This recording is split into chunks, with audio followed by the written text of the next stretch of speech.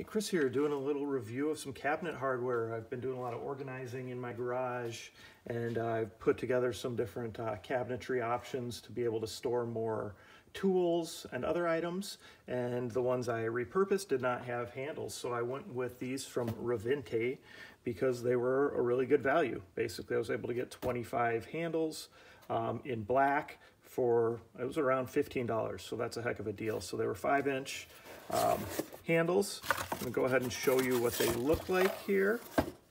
So here's your 5-inch handle, 3-inch, holes. So, it worked perfect for what I needed. Just looking for some inexpensive black handles. Comes with all your screws, and also comes with a set of cut to fit screws if you need longer screws, which in my case I did, so I had to cut them, and that was no problem.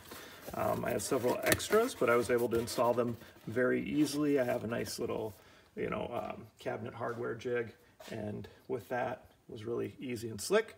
So I'll go ahead and take a video of them installed to show you, but otherwise, just a great value here from Ravinte, R-A-V-I-N-T-E, and this was the 25 pack of 5-inch black solid kitchen cabinet handles. They make it in a satin nickel too, but I wanted black.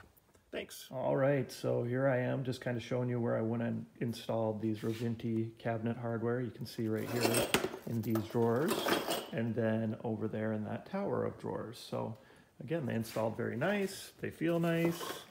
They are going to make the cabinet paint hold up a lot better because you're just going to be grabbing the handles. So to me, looks like a great deal. Check them out.